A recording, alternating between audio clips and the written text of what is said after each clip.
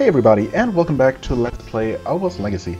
We are on our way back into the catacombs to quite realistically, maybe, finish off exploring them. Assuming we can do that with our current set of abilities. But we will definitely go as far as we can. I never made this one here a warp point, and it seems kind of silly to do it. Even though I do have as many tier stones left over as I do. But yeah, it's really unnecessary. I mean, how many more times are we even gonna return here? And, you know, I might very well end up making a... well, that's interesting. Right, also, lighting all the torches. I don't think I missed any torches looking through my video from last time. Now, we cannot... Oh, we can. Never mind then. Oh. Another one of these quote-unquote puzzles. Whoops. Ah, didn't quite make it. Oh. But yeah, I mean... I just do that and that's it. No challenge at all. Beat up this thing, whatever it's supposed to be. Okay, anyway, yeah, I mean, I'm obviously gonna make it deeper into the catacombs. And might very well end up creating a save point. Oops, we already were on the right skill here. There we go. Some extra health. A save point deeper inside, just in case we ever need to return. I mean, it's good to see that those guys can't break these barriers either. Although I guess it would be convenient if they could.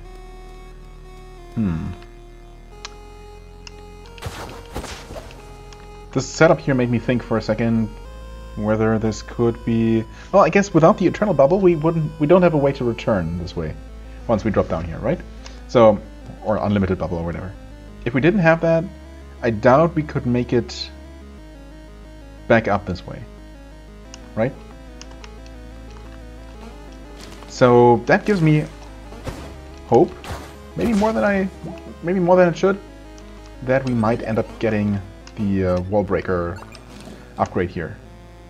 Right, because obviously with that we can easily make it back out, but without it we could awkwardly jump back, platform back over these crumbling platforms and then use the unlimited bubble to rise back up. But yeah, without that optional upgrade there's no turning back at this point. So yeah, that's typically what that means, is that we're in for a new upgrade. That's what my, you know, decades of metroidvania experience are telling me, and also I have no idea why I didn't attack. I pressed the button, but nothing happened. That's cool. Okay, that was a mutual hit there. This is, kind of weird looking, isn't it? Also, I'm actually maybe drowning? No, I think we're gonna make it just barely. That was close though. Hi. Are you friendly? I mean, at least you don't look like you're gonna attack me. I was gonna say non-hostile, or, you know, but neither non-hostile nor friendly seem to exactly... yeah, seem very fitting.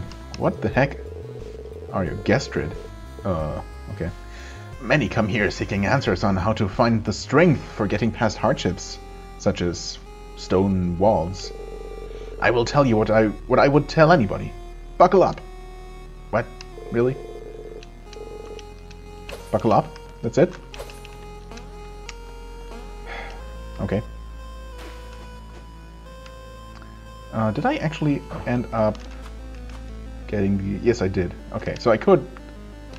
Those fish moved in a very weird way right there. I think one looked like it was swimming backwards for a moment there. Okay, I also lost a lot of health here, which I really didn't need to. I do have the floating block, so I could have just used that to... no, that's more like it. So I could have used that to very easily and safely... Uh-oh. Speaking of easily and safely, I'm gonna...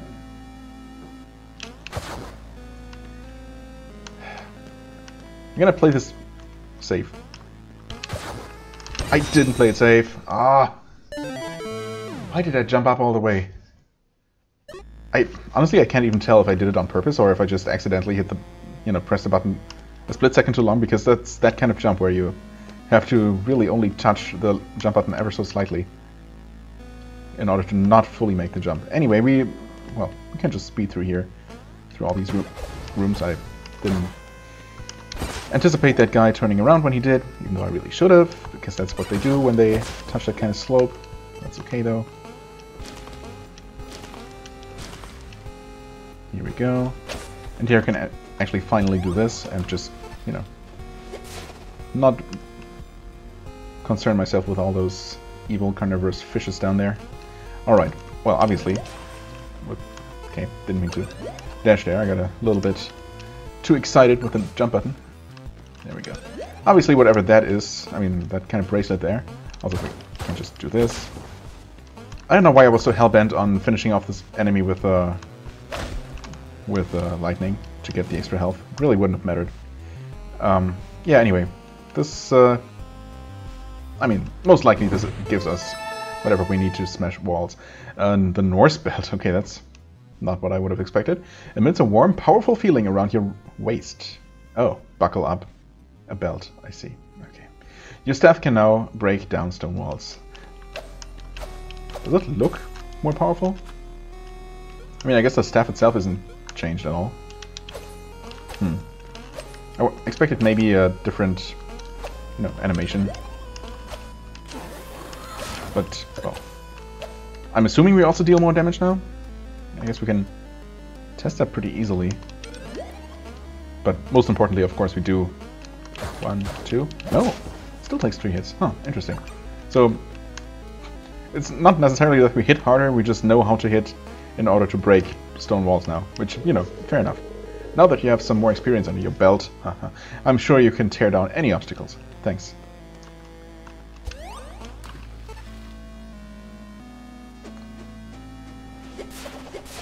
Okay, let's just ignore those. We have visited the screen down here briefly, and there's... oh!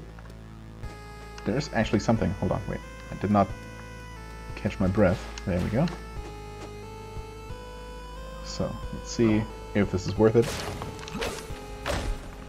It actually is, yeah. Okay. I was half expecting that to be just a red herring.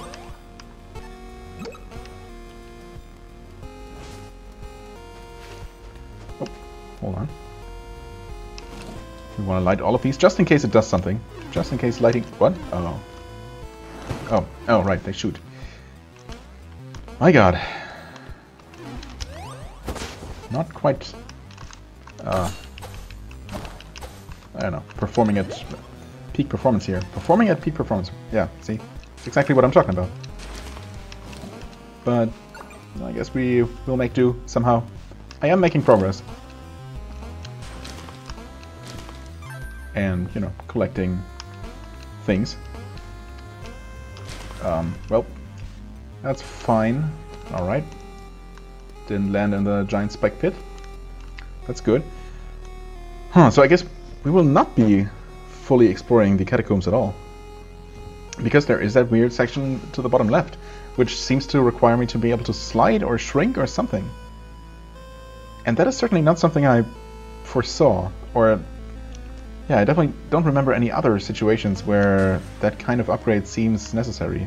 I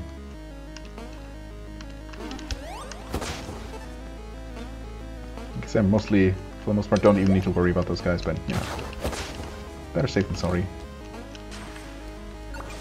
It seems like, yeah, at this point we're just on our way back out. And fast, actually.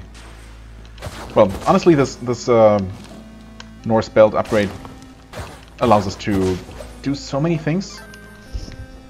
Okay, we're still looking for the teleportation thing. Right, that has to be a thing. And we still have room for two items here. One of which could, for example, make it so that jumping while ducking makes you slide. And that would allow me to travel through that narrow passage to the bottom left here of the catacombs. Even though I haven't seen an obstacle like that anywhere else in the world, it might come into play in one of the remaining dungeons. So that could definitely be a thing. I mean, I just don't see another way to possibly get through there, unless we just, I don't know, unless we either learn to break spikes, which which I don't see being a thing, or yeah, I don't know. I really don't know what else it could be. Not saying that it couldn't be anything else, but that seems like the most straightforward solution to me. Anyway, there are so many places where we can potentially tear down walls for various rewards. I just don't remember where almost all of them are, needless to say. I mean, we can definitely now access the final of the 4 main dungeons here. And I wonder if I should just do that first, because I mean, part of me really wants to start, you know, doing another tour of the world and just collecting miscellaneous things that are hidden behind these breakable walls. And I know there are a bunch of things, but it's really only collectibles, right? I mean, I guess there might be a couple of petals. Although petals, I mean, they're not that common. Oh, there's yeah, one thing actually is this upgrade does not allow me to break through breakable floors, and we've definitely seen those. Huh. Or rather, for example, one prime example, I guess, is in Mila Village. Right? There's clearly something. There's clearly a lower section to that village. I guess we can just quickly head on over there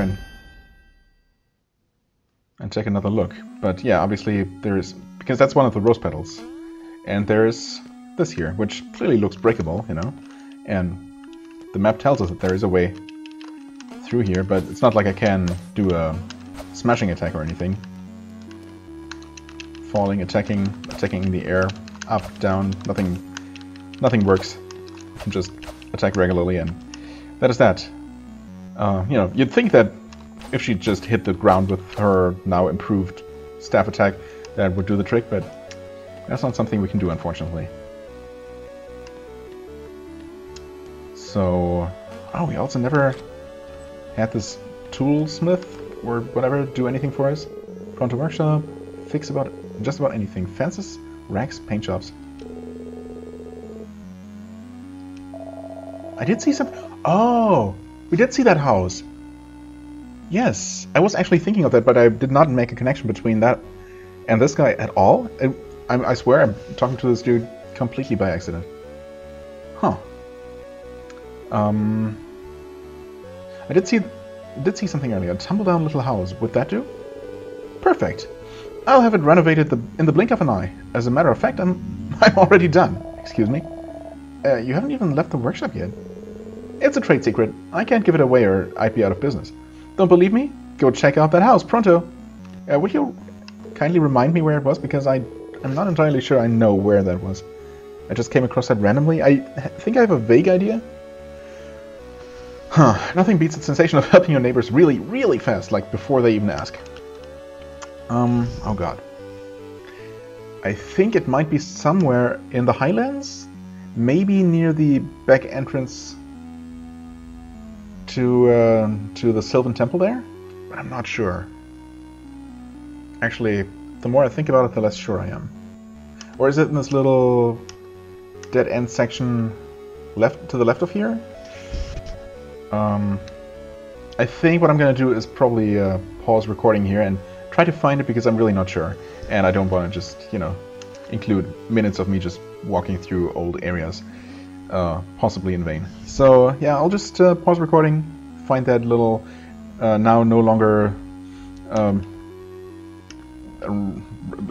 God, I don't know, ruined house, I guess. What was the word she used? Or the expression? I don't remember. It's fine. So yeah, I'll find that and we'll check it out, and hopefully it's gonna be worth it. Well, that didn't take very long at all. I did make it over here because I figured this was the closer place, although I didn't really think it was it. I just couldn't remember what was here. But there is a house. I don't think it's the one we were talking about. Also, this is not repaired, clearly. Yeah, we saw this before. And, you know, obviously we can hit these rocks and it seems to do something, but we don't break them.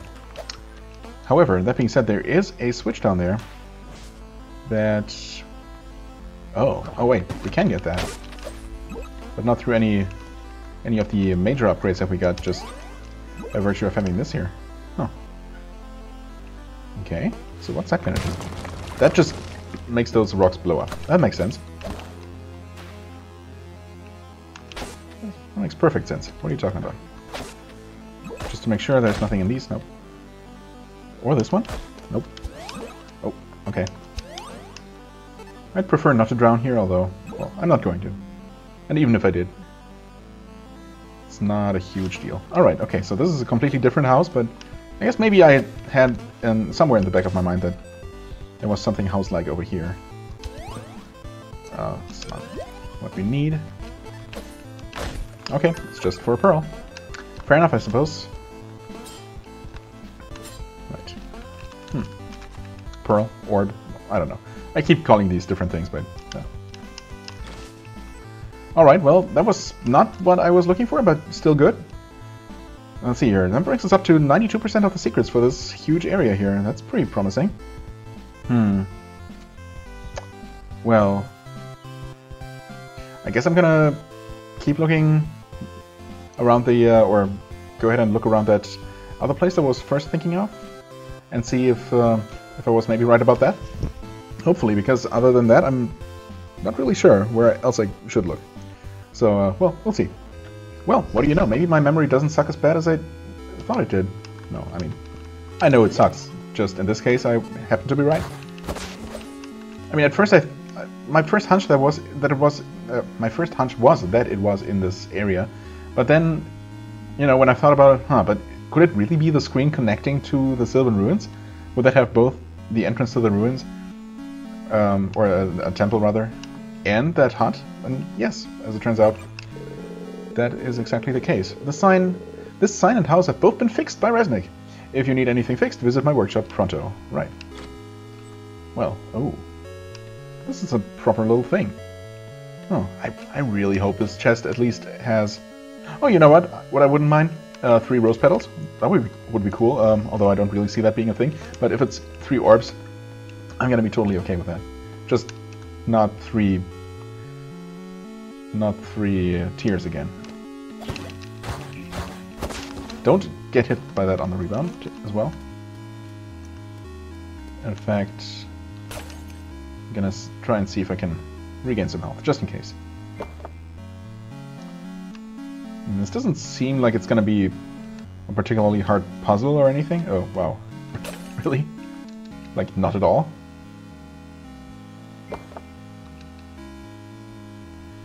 But I guess it's a little bit more interesting than just having the chest pre-unlocked there. Alright, 1, 2... Really? Huh. Don't know how I messed that up, but sure did. 1, 2... Alright. Nope! Gotta love it when... Oh, okay, that guy happened to drop health. Gotta love it when the enemy turns around and his hitbox changes and I can no longer hit him. And then that happens when my spell clearly hits but doesn't deal any damage. Alright, awesome. Wait. We don't have a key.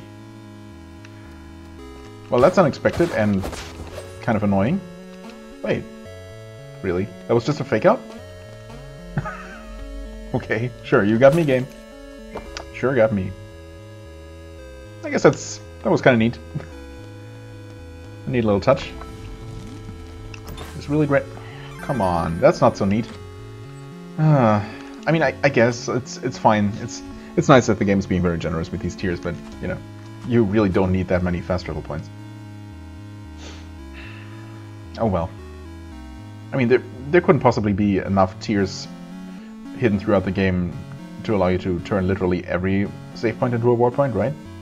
That's just not possible. 1, 2, 3, 4, 5, 6, 7, 8, 9, 11, 12. I mean, I can get pretty far with the ones I have. So, maybe? Huh. Now that I said that, I really wonder. Anyway, well, we have that now. But we still have about 10 minutes more left in this episode, so what do? Obviously, this wasn't really anything or something I foresaw doing at all, but it was a nice little detour, nonetheless. I guess I'm gonna make my way over to the southeastern dungeon, southwestern, I mean, and open that up, and we can take a sneak peek into that place. How does that sound? Yeah, I think that's what I'm gonna do. Rather than, you know, do a world tour trying to find miscellaneous little collectibles, because obviously we're still missing some traversal upgrades, and I guess I'm gonna do one final clean sweep, ideally cleanup run to, you know, once we have everything. That makes a lot more sense. Okay, we are by the entrance, and if I remember correctly, this was just a matter of, yeah, needing to be able to both survive underwater for an amount of time, and also being able to break these. I guess technically the water breathing isn't even necessary, but obviously you pretty much guaranteed to have that before you get the... Well, actually, that being said, are you guaranteed to have that before you can break walls? I mean, now that I know where it is, I guess... Oh no, you definitely do need the Catacomb key in order to access the Norse belt. But, yeah. I don't think you needed anything else, really. I mean, the light source helps, but even that is not necessarily required. Well, anyway, we're here now. I completely didn't pay attention to what this place was even called, so let's just quickly re-enter here.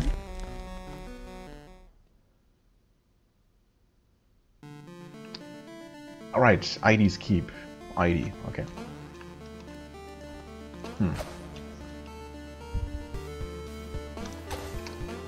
Guess we're gonna find some kind of way to deal with those doors at some point.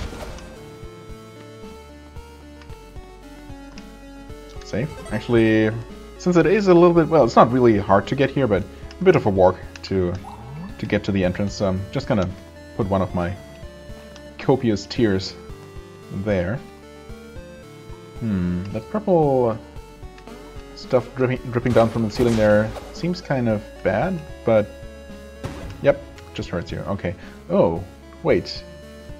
So we're gonna flip things upside down here, perhaps? I mean, we had time shenanigans, so I guess gravity switching shenanigans wouldn't be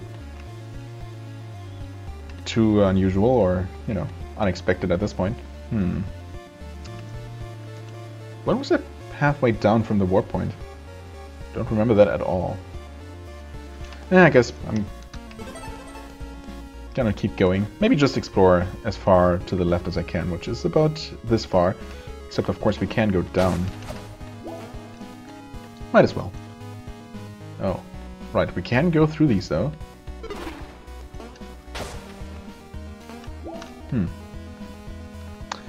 I've definitely seen one of those things, and I know exactly where. That was not inside the dungeon. Oh, interesting. Huh? Did I just hear a timer? Oh, that was just my spell refilling. Okay. Interesting. So can we deactivate that? No. Once that's active, it's active. That's really interesting. Now, I can tell you exactly where I found that, in case you don't remember. And it was not in this dungeon, but up here at Cloaky's Bridge. In the lower one of those 3 vertical rooms. Yeah. Interesting. I could swear I tried shooting lightning at it, but then again... Honestly, it's been a while since I... Huh? Oh, I press up. And that switches gravity, and those deactivate that. Okay, gotcha. Seems relatively straightforward. The fact that the camera does not, or the camera perspective does not change, is a little bit... Ooh, hold on though. Okay, so it's purely for you. It's not... And you press down to when standing on that? Okay, that's kind of trippy. So, bubbles still rise up, even while you are... Well, gravity is reversed for you. So it's really not so much gravity reversing, but you just suddenly cling to the ceiling or something. I don't know. It's kind of weird, but... Yeah. Then I guess we only had to activate that once, and now all of these patches are active? What's actually strange is that there are not even any interaction prompts with these now. Which made me think at first that maybe they are not active, but, well, they sure are. So we just had to to hit that switch once, and now these are going to be active everywhere throughout the dungeon, presumably. So that's really interesting. I guess we know that the boss is up from here, so I'm just gonna start exploring downward first. See what that does for us. Oh. Okay. Didn't even see that. Oh yeah, okay, it's actually visible, but only barely. Just a couple of pixels moving along the ceiling there, and I somehow got hurt. I was still looking at the ceiling monster, not expecting any danger from that guy. So this is a real door, not a fake. That's cool. Oh, you know what? Ah, I missed it. Crap. Wait. Unless. This is interesting. Do I need to do this? Hardly. No, not at all, actually. Not at all. There's the key. Okay. What's down here? Another path. Oh, so this is... Wait. The path past the key leads to a rose petal. Well, that's interesting. Oops. You can just go up here, and obviously this is where you shoot from. Making that very easy. That should stay open. Yeah, those are not time switches at all. And yeah, I just travel backwards basically. Which seems kind of unnecessary, but it's also not a huge deal, so whatever. Whoops.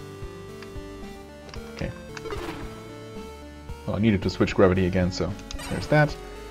And we do that, that opens that, and now I return again, and that gives me access to both the key and the rose petal, so that's cool.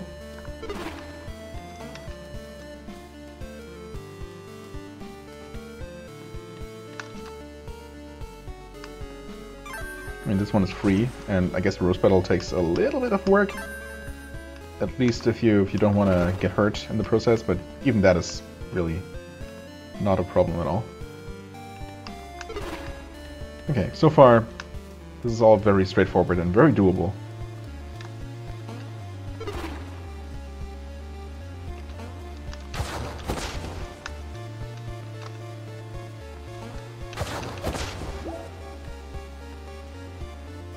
Okay, small rose tombstone here. Here we want... Okay. We want to block here. And we want to be standing on the ceiling. Shouldn't that be pretty easy? Actually, okay. I guess what the game wants me to do is start a bubble, reverse gravity, make my way here, and wait for the bubble to hit that. Although I wonder if I couldn't have just done this. You know, created a bubble here and walked over. I don't know. Maybe the timing is extremely tight here to prevent that from working, but either way, it's not a hard puzzle at all, so whatever. Now, right, we did collect that key, but I didn't even use it up there. I could use it here, but I'm obviously expecting this dungeon to provide the exact number of keys that are necessary to open all the doors, so it really doesn't matter one way or the other. I'm expecting there's another key off to the right here. I'm gonna save. This looks like it's very likely to be the... Yeah, actually it is. It seems to be the bottommost row, right? On the same level as the bottommost row of the mire over in the southeast corner there, so... And it's pretty far away from the entrance, so I might want to put a warp point here, just, you know. It does tell you the overall number of warp points, I guess, or possible warp points. This is 16 out of 45, so that's a lot. Which does make me believe that there's probably not enough tiers in the game to turn literally every save point into a warp point. Not that that's necessary, but yeah. Just an observation. Anyway, this seems like a pretty decent warp point, and also a pretty decent point to wrap up the episode for now. Yeah, actually we literally just hit the 30 minute mark. Well, at least on my timer. I guess I did pause in between, so it's not super precise, but close enough. So we're going to continue from here. As always, I thank you very much for watching. We're going to continue from here next time, I should say. Yeah, as always, I thank you very much for watching. I hope you enjoyed. If you did, please hit the like button, leave a comment, and I shall see you real soon. Bye-bye!